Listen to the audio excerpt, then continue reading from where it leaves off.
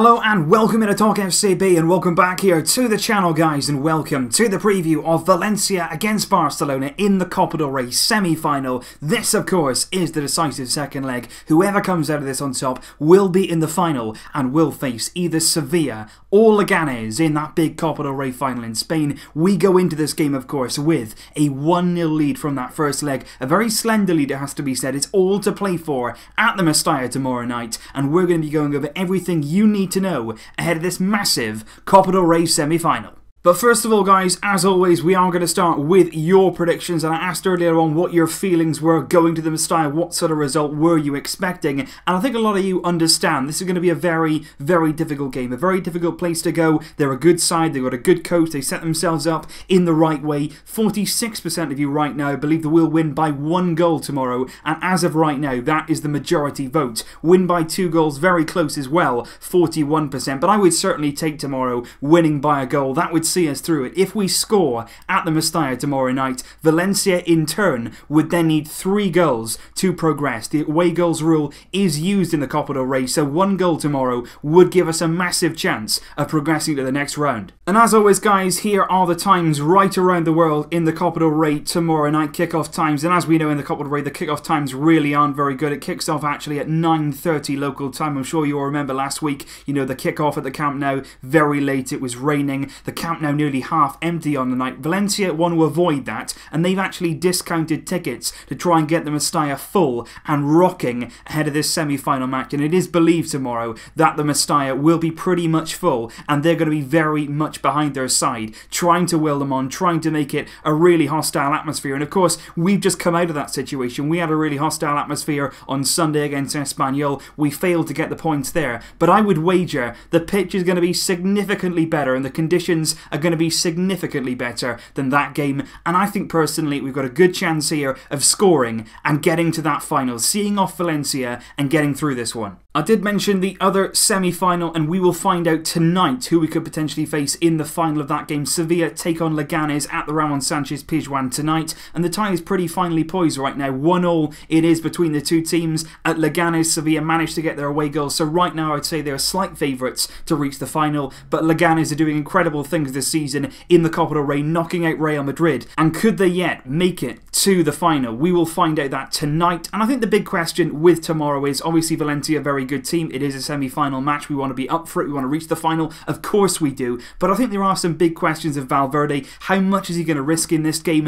And I think we really have to bear in mind that Chelsea game. And I keep mentioning it simply because it's a colossal game for me. 20th of February, the Champions League knockout stage, round of 16. It's a first leg match. It's away from home. We need to get a good result in that game. And I just think everything this month in these kind of games needs to be geared towards that one. The Champions League for me is colossal. This is a semi-final, of course it is, but we still have to be cautious, and Valverde has some very, very big decisions to make, and we're going to be going over the decisions about his selection. I think the first player that we have to start with tonight, and somebody who is included in the squad for tomorrow's game, Gerard Piqué. Now reportedly earlier on in the week he suffered a knee injury. I think he did get an injury against Espanyol. I think it was more of an impact injury, maybe not something to do with the muscle or the knee, but an impact injury. He is back in training. He trained with the first team today, but the big question is, do we risk him in this game? And that is the big question. Umtiti is fit. He's not suspended. He will start at centre-back tomorrow against Valencia, but who will join him? Do we play Piqué, or do we start instead with Yerry Mina? I personally think in this kind of game, even though it's a semi-final, we don't want to be risking Piqué. We do not want him to be aggravating that very slight injury, because like I say, if he were to miss that Chelsea game, or even further in the season than that, would it really be worth it? We have got to be putting everything into that game,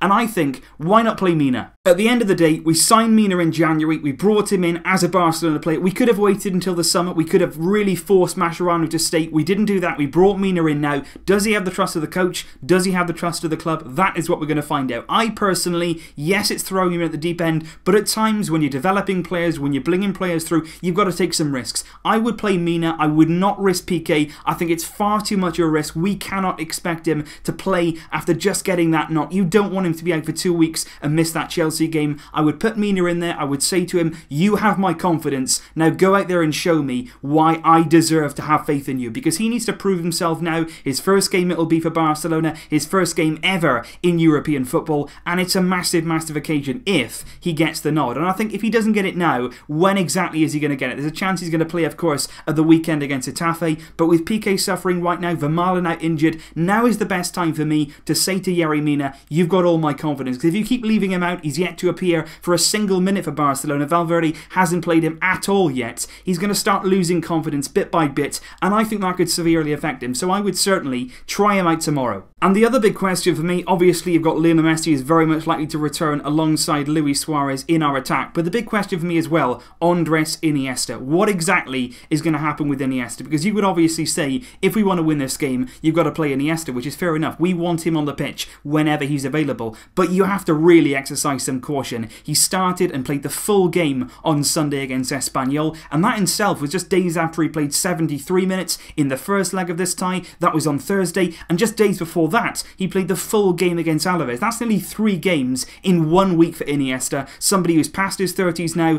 can't play every minute of every game. We really, really do not want him to run into injuries, to run into fatigue. That is not the time for this. Again, looking ahead at that Chelsea game, we don't want Iniesta anything wrong with him. So like Piqué, I personally wouldn't risk him tomorrow night. I would have him on the bench, absolutely no doubt about that. But its starting lineup, I wouldn't put him in there. I wouldn't make him play yet another game, because I think that's too many in too short space of time for somebody right now who we can't afford to mess with. But in terms of Valencia and how they're going to line up tomorrow, we spoke in the first leg about them missing a host of first team players, a lot of injuries, some suspensions, and they do have a lot of players back, key players as well, back in this game. Garay is back at centre back, Kondogbia returns, Guedes, very, very exciting attacking player, somebody who causes a lot of problems in the La Liga game at Mestalla. He is back for this game, and all of those players are in contention to start the game tomorrow. And by no means should we underestimate Valencia. This is going to be a very, very difficult game. We're going to need a strong team. We're going to need to play well to win this game. I absolutely understand that. But what I would say though about Valencia is, I personally think in the last few weeks or so,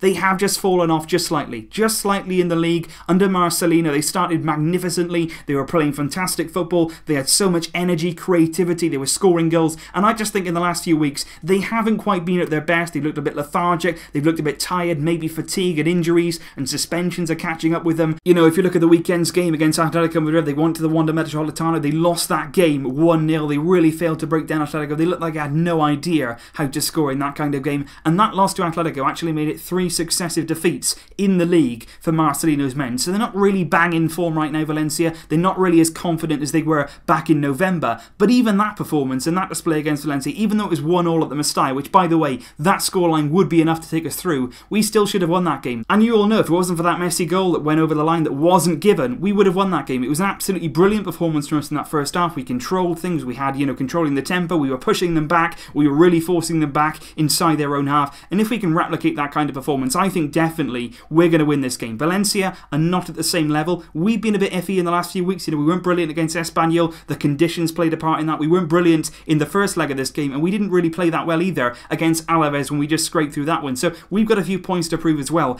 and that's where I think Valverde's team selection tomorrow is going to be very, very exciting. I think we did most of our resting against Espanyol. A lot of players were left out, the likes of Sergi Roberto, Jordi Alba, they're going to come back in for sure. But I think, like I say, I personally wouldn't risk Piqué at centre-back. I think Mina deserves his chance, come in, see how he does, and I personally as well wouldn't start Iniesta simply because he's played too many games in too short space of time. We can't risk him either. And when you look at the squad, the likes of Andre Gomez has returned, Ter Stegen, of course, Semedo, Piqué, Rakitic, Busquets, Iniesta, Suarez, Messi, Silas, Coutinho, Paulinho, Paco, Alba, Roberto, Gomez, Vidal, Umtiti, and also Yerry Mina. So pretty much a full squad of players there for Valverde to choose from. Obviously Dembele, Vermaelen, those kind of players still coming back and still recovering from injury. But this is the team that I would personally start in this game if I was Ernesto Valverde. Obviously Silasen is going to play, he's the cup goalkeeper, he is going to start in goal. I would go with Alba, bring Roberto back in at right back. Obviously Semedo is not going to play in this kind of game. Valverde took him off against Valencia. He didn't really seem happy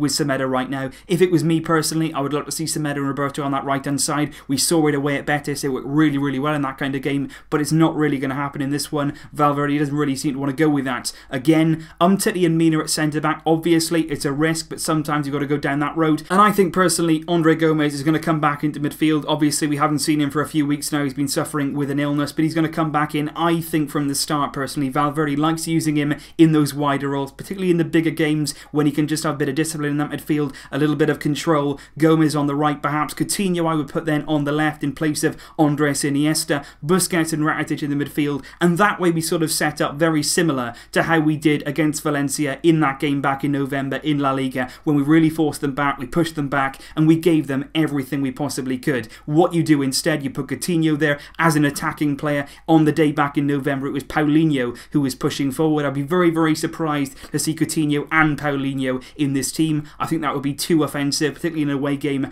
at Mestalla. And then, of course, you've got Suarez and Messi up front who can deliver that goal. If we get that goal, like I said earlier on, we then give ourselves a massive advantage, a massive chance of progressing. Valencia would need 3 goals if we so much as get 1. So we've got a great chance in this game. As long as we don't let Valencia into the game, let them score first. You don't really want to invite the crowd at Mestalla to get on your back. You don't really want them to get behind the team. You want to kill the momentum very early on. You want to kill the atmosphere and get this tie dead and buried and get it won as early as we possibly can. Because then, of course, we can rest some players. Valverde can do some things with the team, and we can make sure we make the Copa del Rey final. I'm going to go. I was really, really torn between 2 scorelines, either 2-1 Barça or 1-0. Obviously, on the night, we want to win every game, but I would certainly right now take 1-0. We progress. We can rest some players. I wouldn't risk PK. If we get 1-0 without those players, I'd be very, very happy indeed. So leave all your thoughts and your predictions down below, guys. What are your lineup predictions? Would you risk PK? Would you risk Iniesta? Let me know your thoughts in the comments down below. And as always, leave your score predictions too. I will see you tomorrow for reaction from this game. I am excited for it, and I am confident too. Thank you for joining me. But until then, as always, Vasca el Barça.